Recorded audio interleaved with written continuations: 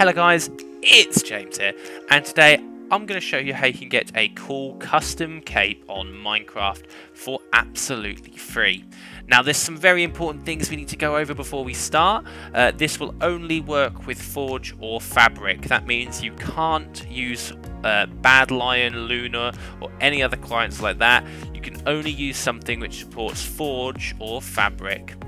Also, only players using the mod will see the cape. It's impossible to get a cape everyone can see unless you go to MINECON or under extremely special circumstances. So only players using the MinecraftCapes mod will see your cape. Also, you have to be a premium Minecraft user. That means you must have bought Minecraft for this to work. It won't work for cracked accounts, it won't work on cracked servers or T-Launch or anything like that. You must have paid for Minecraft for this to work.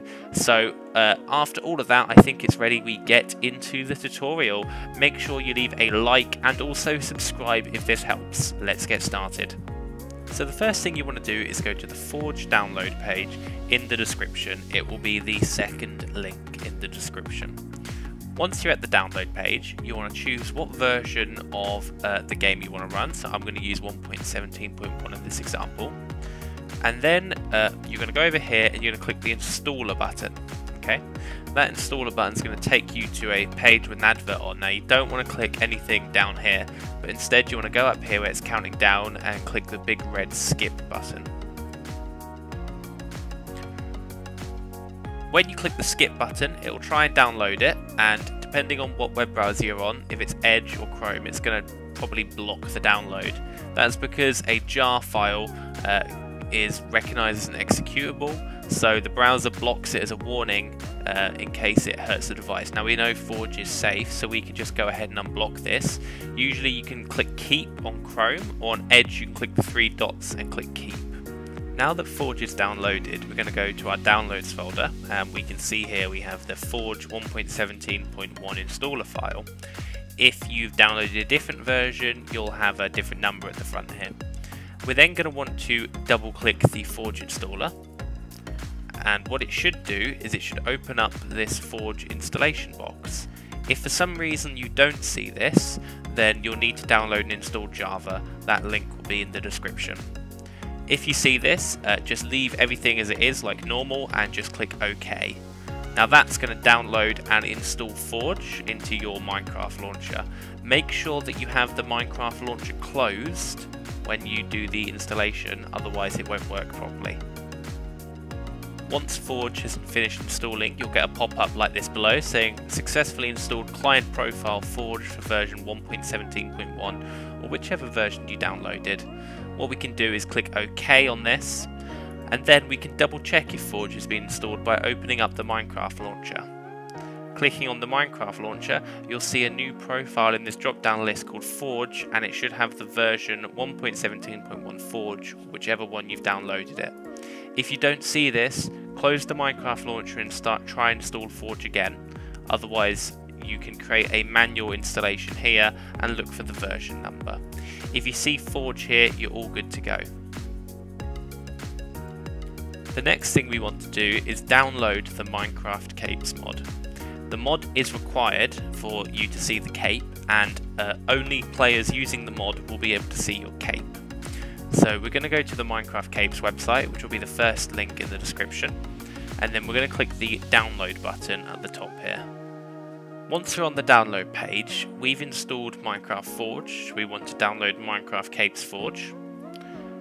And then we need to choose which version of Forge we've installed. So we've installed Forge 17.1, so we'll click that one.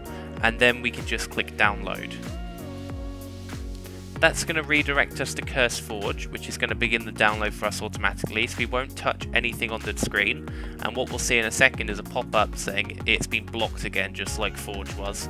So we want to then click the three dots again and click keep if you're on Edge, or just the keep button if you're on Chrome.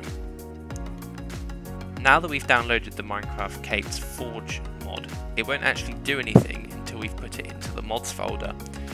To open up the mods folder, you want to first hold down the Windows key on the keyboard and press R. That will open up a run box. In that run box, you want to type %appdata%, then click OK. That'll open up a new window here. What you're going to need to do next is go into the .minecraft folder, and then you're going to want to create a brand new folder here, and you're going to want to call it mods, M-O-D-S, like that. If you already have a folder called mods, then you can put the MinecraftCapes mod in that folder. You'll need to make sure that any mods in there are the right version, otherwise you'll have crashes. The best bet, I think, is to rename your old mods folder mods1 and just create a new one. If you don't have a mods folder, just create a whole new folder like I have now, which is completely empty. Next, you'll want to go into the mods folder. As you can see currently, it's completely empty. Then you're going to go to your downloads folder and drag the mod into the mods folder like that. So what you should see at the top here is .minecraft and then mods spelt like that, and it should only have the MinecraftCapes Forge 1.17.1 in the mods folder. You've got to make sure that you've got the right version, which is Forge, and the right game version 1.17.1, otherwise it will cause crashes. Once we've done that, we can close those two windows and open up the Minecraft launcher. Next, if we click play, it's going to ask us if we're sure we want to play a version of the game that's been modified. We're going to click I understand the risks and click play. This pop-up is just to warn us that we're using mods and that if it crashes, it's not Minecraft's fault. So we can ignore that and just click play. Now that Minecraft's launched, we can see we're running Forge because in the bottom left hand corner it says Forge. And then if you click the mods button, we can see MinecraftCapes mod in the mods list. If you don't see that there, go back and re-watch that last part of the video to make sure that you've definitely followed all the instructions correctly. Now that we've got the mod installed and Forge up and running, the next thing to do is register on the MinecraftCapes website so that we can upload a cape for everyone using the mod to see. The first thing we want to do is go back to our MinecraftCapes website and then click the register button in the top right hand corner. Once you click the register button, it's going to ask you to join the auth.minecraftcapes.net server, and it will give you an authorization code so that we can register on the website. So the first thing I'm going to do is I'm going to copy this IP address, auth.minecraftcapes.net. I'm then going to go to Minecraft, click multiplayer, click direct connect, and paste auth.minecraftcapes.net in the server address. Next, if I click join server, it's going to give me an authorization code, in this case 111379, so I can type that in. Now your authorization code will be different to mine, so you'll need to join on any version yourself. If I click confirm identity, it's next going to ask me to choose a password for the website. Now it's very important that I stress this, we recommend you choose a different password than your Minecraft account. That keeps things all secure and completely separate. So I'm going to choose a different password to my Minecraft account now. And then I'm going to agree to the acceptable textures policy and click register. Now that I'm registered and logged in, you can see here's my character here. I currently don't have a cape or anything interesting on my back. So what I'm going to do is I'm going to go to the gallery and I'm going to go to the MINECON Capes gallery, and I'm going to choose a cape I want to upload. In this case, it's going to be the MINECON 2011 cape, so I'm just going to click download on that. That's going to download a tiny little picture. We don't need to do anything with that for now, but I'm just going to go back to the upload cape page. I'm going to click select a file, and I'm going to go to my downloads folder and choose the 2011 file I've just downloaded. Click open, and then click the upload button. That's going to upload the cape. There you go, we've got a tick there, and now I can see the cape on my character's back, and I can even see what the elytra looks like. Now that I've uploaded a cape, I'm going to go back to Minecraft, and I'm just going to join a single player world that I've just created called Cape World. If I go into there,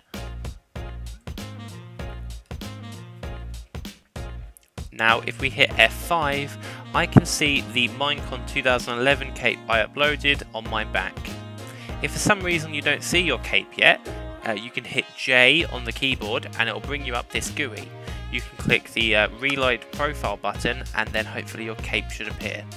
If the J button doesn't do anything, then it sounds like you haven't installed the mod correctly and you should probably re-watch parts of the video.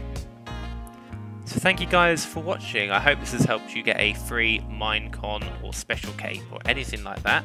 If you're still having any issues, you can join the Discord, which is in the description below, and you can also get a premium animated or enchanted cape like the one I've got on here by visiting the description or clicking the premium features button on the website. If this has helped, make sure to give a like and a subscribe, it really helps me out. So yeah, thank you guys for watching, see you later and goodbye.